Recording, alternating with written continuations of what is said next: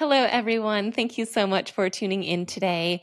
I have the Executive Vice President of Advocacy and Healthcare Access with me today. Her name is Bari Talenti. Bari leads teams who leverage public policies to find solutions for people with MS, engage healthcare providers and others in the healthcare space, and work towards people affected by MS having access to the high quality healthcare they need. Bari also leads the Society's work to increase affordability and access to MS medications. On today's episode, we talk about changes to healthcare policies for MS and what to keep an eye out for that could increase access and equity to healthcare.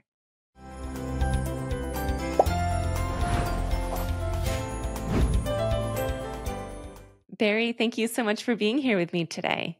Thanks, Gretchen. I'm so glad to be here. Of course. Right before I pressed record, we were just talking about how we've been talking about doing this podcast episode together for so long. And so it's nice to finally get it going. Absolutely. Yeah. And so we're going to dive into lots of things related to healthcare and access to healthcare and medications. But before we do, I always like to ask my guests a question from my interview deck to allow us to get to know you a little outside of your area of expertise. Is it okay if I ask you a question? Yeah, let's have it. All right. I'm going to shuffle. Your question is, if you were given $1,000 to spend on your closest friend, what would you get them? I would get an experience. So, something that we could do together. So, with some of my high school friends, we just got tickets to go see Cyndi Lauper in Boston in the fall. So, something that sort of brings us back to, our friendship and makes us laugh and have a good time and gives us those memories to hold on to. I love that. That's such a good answer. I remember it brings me back to when my sister had her baby. It was during COVID. And so it was a virtual baby shower. And I remember someone giving me the advice that the gift that I should give my nephew was experience gifts instead of like Yeah. actual things. Absolutely. So my teenagers and their cousin right now are away on a baseball trip with their uncle. And so they're teens, they don't need anything, or what they want is really expensive. And so their uncle started doing these baseball trips with them over the last couple of years. So that's really fun. That's awesome. Very cool. All right, so let's go ahead and dive in. And before I get to my questions, can you share a bit about who you are and what you do? Yeah, I would love to. So, everyone knows now my name is Barry, and I work at the National Multiple Sclerosis Society. And in my role there, I oversee both of our advocacy and our healthcare access work. And so, what that really means is that the teams I work with and I are focused on how do we change policies, whether they're government policies or policies within the healthcare system, to make sure that people with MS can get what they need so that they can get access to affordable, comprehensive, quality healthcare and other government services and resources that may support them along their best journey with MS. That sounds like it would be a very challenging but also rewarding job. Do you find both ends of the spectrum with that? It definitely is both. I mean, there's some patience and persistence and maybe a little banging your head on the desk at times and things like that. But yeah, when it works and something changes and you hear from people with MS that they can get what they need and their journey's a little bit better, that's hugely influential. That's awesome. And I do have lots of questions about access to healthcare and whatnot. But before I ask those, I just want to ask a different question. So, one of the things that we first connected on was over on LinkedIn, and you had shared a post that you had just been to the White House. And I believe it was for celebrating disability rights. Is that right? Yes, probably. So I've been fortunate to have been to the White House just under a handful of times in the last few years. And, I get to go, but it's really based on all of our MS activists across the country that are helping to move legislation and policies forwards. And so the least I can do is share pictures back out with the MS community and let them see that. But I think we were celebrating some things for disability rights, and a few of the other times we were celebrating passage of the Inflation Reduction Act, which is just about to hit its 2-year anniversary. Oh, wow. What do we need to know about that? Well, there's a lot, and I think a lot of laws feel really big, and it's hard to know how they impact us on a day to day. And so I'm grateful that we can have this conversation. So there's a few key things that are coming up in the Inflation Reduction Act. And so this law, part of its focus was really changing the Medicare prescription drug benefit for all people, but who are on Medicare. But it's really impactful for people who rely on expensive medications like people with MS tend to do. And so coming up in January 2025, once we hit January of 2025, people who have Medicare will and take an outpatient prescription drugs. It's important to remember it's that outpatient prescription drug part, but will not have to pay more than $2,000 a year for all of their outpatient prescription drugs. And they'll Wow. also have the opportunity to be able to spread those costs throughout the year through something called the Medicare prescription payment plan, which has gone through a few different names, but I think that's where we are. And so the important thing for people listening to know is if you're on Medicare or you know someone on Medicare and they tend to have expensive medications, that it's really important to take advantage of the open enrollment cycle for Medicare this fall. And so it's really important to sort of make a list of all of the medications that you take, really go into the plan finder, make sure you know what plans are covering your medications, what it will be, and know that it will be capped at $2,000 for all of your outpatient prescription drugs. So I keep emphasizing that outpatient part because we know a lot of people with MS take infused medications. Unfortunately, those are under a different part of Medicare, so they're not susceptible to that $2,000 out of pocket cap. But whether you're in traditional Medicare prescription drug plan or Medicare Advantage, really make sure you're sort of documenting those outpatient prescription medications that you have. And really, it's a great opportunity to find a plan that may work better for you because you can look at all aspects of the plan and not just focus on what may have the least expensive options for your medications. Wow. And so for outpatient medications, is that any medication that's not infused or there are some exclusions there? Nope, it's any medication that's not infused. And so, we tend to emphasize the disease modifying treatments in MS, but it's really any medication. And we know that people with MS will take a number of symptom management medications. And of course, we're all humans, so we have other health conditions as well. And so, any medication that you take, that's that outpatient medication. So, you think you pick it up at the pharmacy, maybe specialty pharmacy mails it to your house, but it's not infused, it's not an IV type medication. So, sort of document all of those, and you won't pay more than $2,000 out of pocket in the coming years. So, it's super exciting. And there's been studies done previously that people with MS would spend as much as $7,000 out of pocket just for their MS disease modifying treatment. So the change based on this law really has the impact to completely change the lives of so many people with MS. Yeah, my next question is going to be how much would someone spend, which is of course different for each person, but if they weren't enrolled. So around 7,000, that's what you found? Just for their disease modifying treatment. Yeah, not So, not yeah, including the symptom management ones or everything else. exactly. Whoa, that's a huge difference. Yes, it can be really be life changing for so many people. Yeah. How long has this been in the works to get to this point? I mean, years and years, but things in the legislative space go fast and slow all at the same time. So, I think this idea about capping the out-of-pocket caps in Medicare has been around for a really long time, and it's expensive to do too. And so that's been sort of some of the holdup. But there's really been recognition that when the prescription drug benefit first came into effect and was designed. There were some funky things in the design. Medications today are a lot more expensive than they were.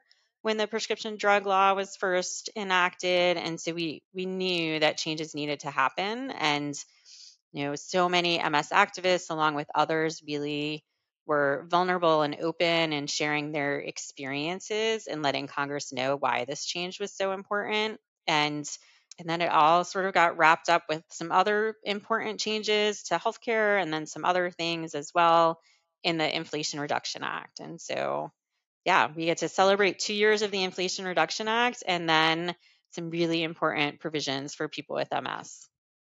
And what about people who don't have Medicare? Is there anything similar? Which obviously there's lots of different types of insurances and companies and whatnot, but is there anything similar to this? It's a little bit more complicated with private insurance, which other people may have, and Medicaid has some of its own things. But, there have been provisions since the Affordable Care Act that help to bring it's a higher, but helps to bring an out of pocket cap that people have in private insurance that we just hadn't seen in Medicare. And so it's a little harder for Congress to legislate private insurance because it can be regulated at the federal level, it can be regulated at the state level, they're private companies, there's a lot of other things, but we also know that a lot of times we'll see private insurance follow the trends of Medicare. And so anytime we can make changes happen in Medicare, that's a good thing because you can see a ripple effect from there as well. Yeah, good place to start. Awesome. So I feel like you have a really unique perspective because you're able to see this side of things from the patients with multiple sclerosis, but also from a healthcare standpoint. And so it's nice to see both sides. From your perspective, this new act and the provision sounds like a huge step in the right direction. Is that what you're seeing across the board? Do you have high hopes for what's happening with healthcare these days and access to healthcare and health equality? Or is there still a long way to go? Kind of paint the picture for us. I don't know that we have enough time for that, Gretchen, but I think there's good things and then there's lots of, we'll say, opportunities ahead. So I think we've made a lot of progress across the board in people being able to have more affordable access to medications. And it is, I get to hear the perspectives of people with MS. I get to hear their perspectives of healthcare providers and, using what we've been talking about as an example. One way it just changes that dynamic between a healthcare professional and a person with MS is they do now really get to focus in on that shared decision making of what medication is right for that individual with MS. Right now what we hear a lot is there's sort of that conversation about what the right medication might be, and then that leads right into the conversation of, well, is this person going to get access through their insurance, right? Is insurance going to need to give permission through prior authorization? Or does the person need to try a different medication first, which is called step therapy? And then, getting to what we've been talking about, even if this person can get the medication through their insurance, will they be able to afford the out of pocket costs? And Mhm. so it's really sort of opening up that dynamic between the person with MS and their healthcare provider, again, to just focus in on what's the right medication without some of that other noise that sometimes gets in the way of good care. And so, there are those other things out there like prior authorization and step therapy that we've been working on at the state level and at the federal level. There's certainly some access issues overall in terms of equity. So the society is also working on an initiative really looking at where there's a lack of neurologists and MS specialists and what can we do to help open that up and ensure that people with MS get access to quality quality care and a healthcare provider who's knowledgeable about MS no matter where they live, because that's so important. We want to make sure that every single person with MS has the same access as the next person with MS. And so the healthcare system in the US is complicated and we're not going to get there overnight, but we keep working to make sure that people with MS can get what they need. Yeah, I was just working with someone who lives in Australia who has MS. And it's a whole different world over there. Yeah. She was saying they have like a certain amount of money, and it's a good amount of money that they can spend on whatever they want as long as it's related to their healthcare. It could be medications, it could be online programs, it could be anything, and just doesn't work that way here, unfortunately. Nope, it's very different here. Yeah. Do you think we'd ever get to that point? No. I think there are some things in our healthcare system that are trying that. There's sort of little pockets, Medicare Advantage plans have that aspect in mind where it's a little more flexible of what your insurance will pay for. So, depending on the plan, maybe it will pay for transportation for you to get to a healthcare provider, right? But you have to sort of have that almost closed type health insurance, like a Medicare Advantage plan where they're covering everything to get to Mhm. that. But there are some health insurers that are looking a little bit differently and looking at some of these innovative ideas. I Right. think overall in the US health system, we're still trying to make that transition from prioritizing and paying for sick care to prioritizing and paying for wellness and preventive care. So when it comes to access, do you feel like it's more so access in terms of getting more people trained, like more MS specialized neurologists and physical therapists and whatnot? Or is it more so things like telehealth that can allow people with MS to access these professionals that already exist? Or is it a mix of both? Yeah, yes to all of it. And I think, right, there's a well documented neurologist shortage, but to your point, people with MS see lots of different types of healthcare professionals too. And we know that physical therapy is important, occupational therapy, speech, mental health is incredibly important, and getting a mental health provider for people with MS. And there may be lots of other types of providers that people with MS see. And healthcare here is a business too. And so in some areas, it would be really difficult to think that there's a MS specialist or even a physical therapist who's really knowledgeable about MS because they just wouldn't have the volume of business of people with MS. And so we look at it from all angles. Like, yes, the society is funding new clinical fellows every year to bring in more MS specialists, but we're advocating for telehealth at the federal and state levels. So that remains an option for people.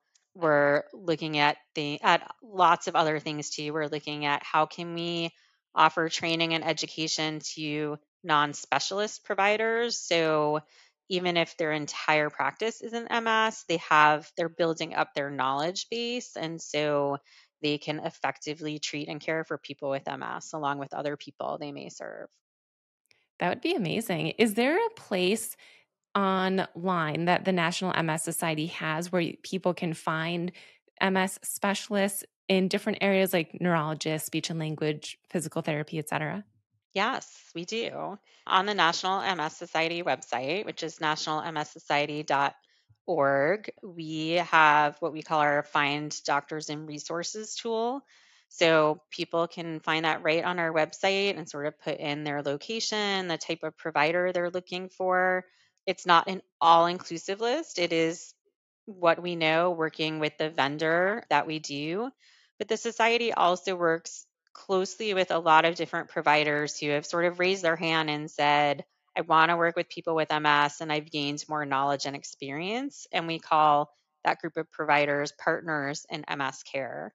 And so if someone's a designated partner in MS care, that's going to be indicated on the website as well. So someone with MS who's looking can say, okay, maybe this provider knows a little bit more about MS and that might be a good place to start. That's awesome. That's really important because there are so few and far between. I became an MS specialist. Gosh, what year was it?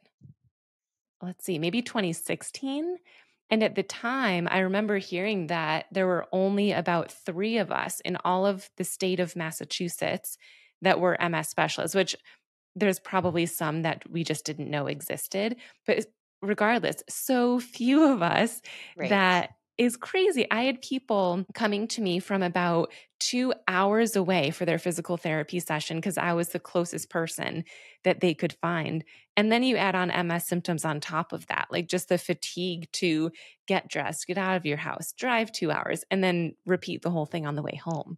Right. I mean, so many people with MS have shared that just navigating the healthcare system is like having another full-time job.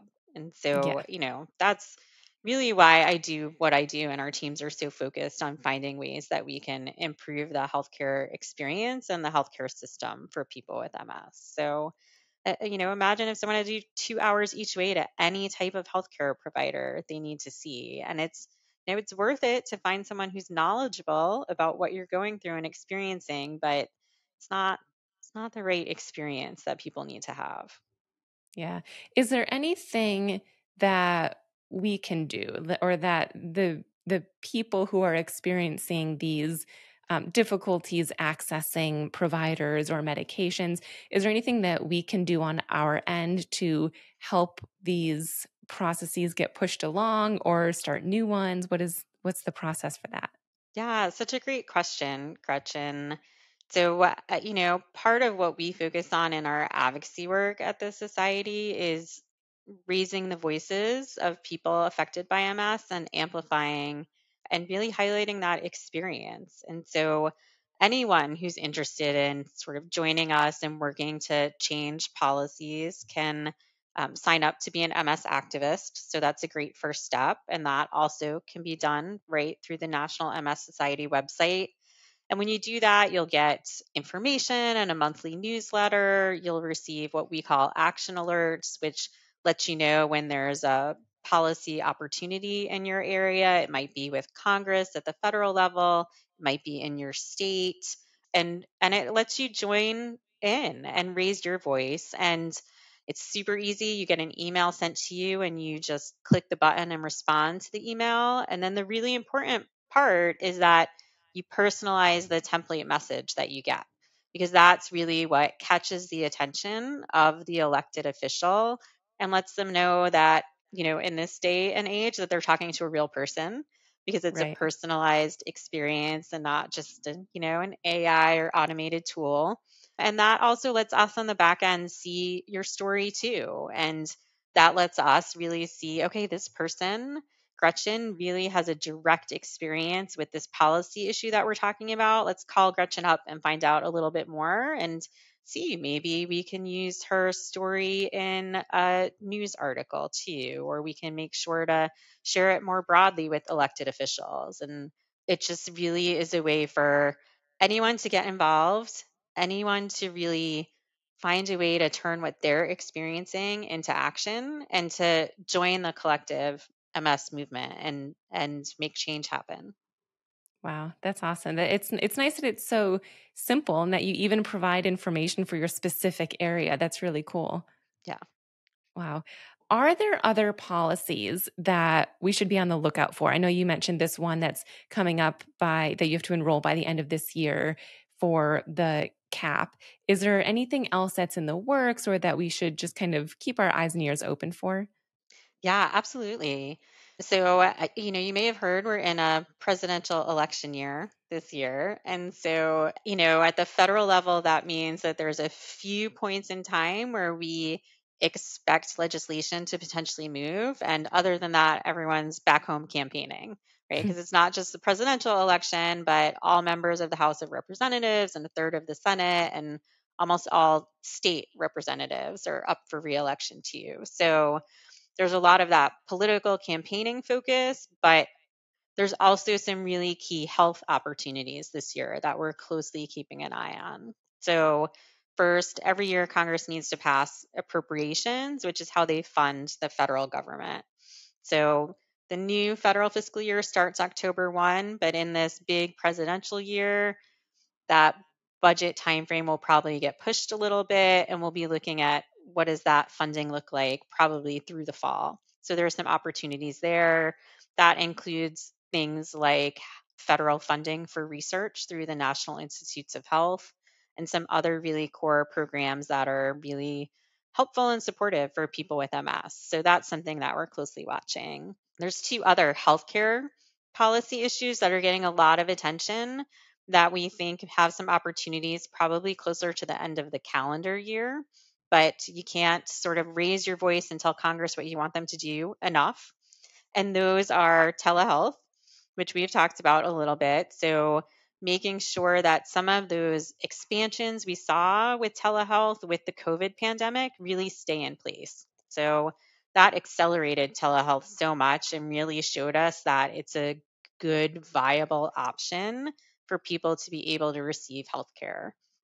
And not only does it help if you're in a rural area and trying to reach a specialist like with MS, but for so many people with MS, telehealth is really promising because they don't have to manage through the fatigue or travel or those things we talked about with people traveling 2 hours to see you, right? So Right. it just is really a great way for people with MS to get the care they need. And it's up to the person with MS and their healthcare professional to decide if telehealth is the right thing for that particular visit. And then the last thing that we're really closely watching is pharmacy benefit manager reform, which is also called PBM. There's been a lot of bipartisan agreement that something needs to happen with PBMs. And it gets a bit complicated, but PBMs are essentially the middleman between the pharmaceutical companies and someone's health insurance.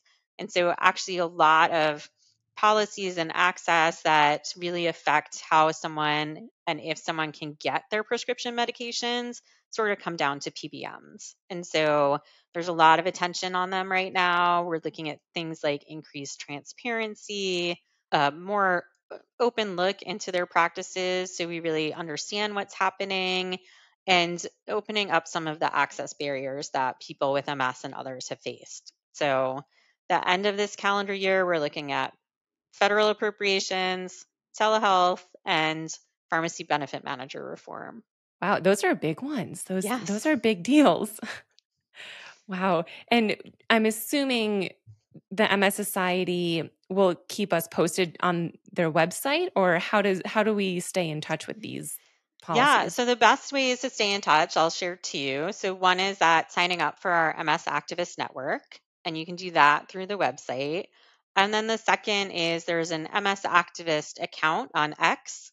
And so we'll post some updates and information. And if we have active action alerts, it will get posted there as well. So those are the two best ways for people to follow along and stay in contact on our policy issues. Awesome. I will put those in the show notes. And one final question that I have for you, because this came up recently and I was surprised at how many people didn't know this existed, is the MS Navigator. Can you tell us, for those that don't know, what it is and how to use it? Yeah, absolutely. So, MS Navigators are a great resource from the National MS Society. And navigators are really there to partner with people affected by MS along their MS journey in any way that they need.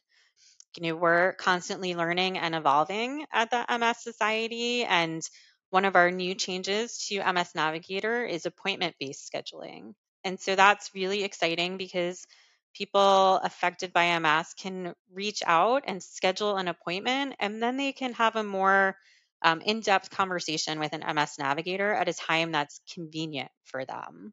So, Wow. again, I hear people talk a lot about their complaints with the healthcare system. And one of the top things people say is it's a full time job and I spent an hour on hold, or I can only call during my lunch hour. And so we want to make sure that we're not a barrier for people with MS getting what they need. And so MS navigators moving to this appointment based model really are better able to serve people with MS in the way that works best for people with MS.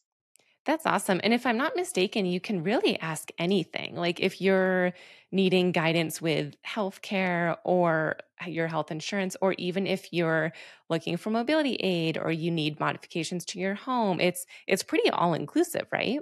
Absolutely. So navigators really are there to be that partner along anything that may come up in someone's MS journey. So maybe it's exploring home modifications, talking through disclosing your MS in an employment setting and understanding your rights and responsibilities there. It could be health insurance, thinking about some of the changes that we've been talking about with Medicare to better understand that. Or it could be someone who has more in-depth needs and needs more support, and navigators can work with someone through that as well. It's so cool to see the MS Navigator program because I remember being at a lecture before it existed. I don't remember what date this was, but it was just kind of mentioned in passing, like, hey, this is something that we're brainstorming and thinking about, but it hadn't launched yet.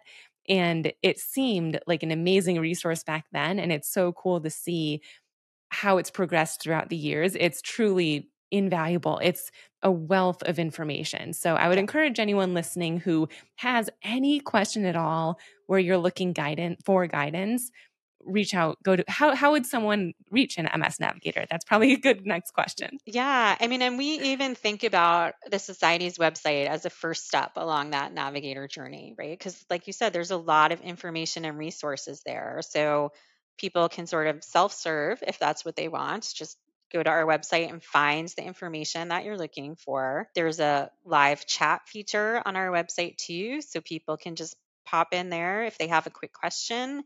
Even if it's something that's not a quick question, you can get it started there and a navigator will help guide you for next steps. And then there's information on the website too, both for the phone number and how to schedule an appointment right there. Awesome. And I'll put the links for that in the show notes as well. Great. This has been so insightful. It's a topic that is so important, especially this time of year, as especially in an election year as well. But it's just so important to know what's going on, stay up to date with all of that. So thank you so much for sharing your insights and expertise with us. Well, thanks, Gretchen. It's been a great conversation.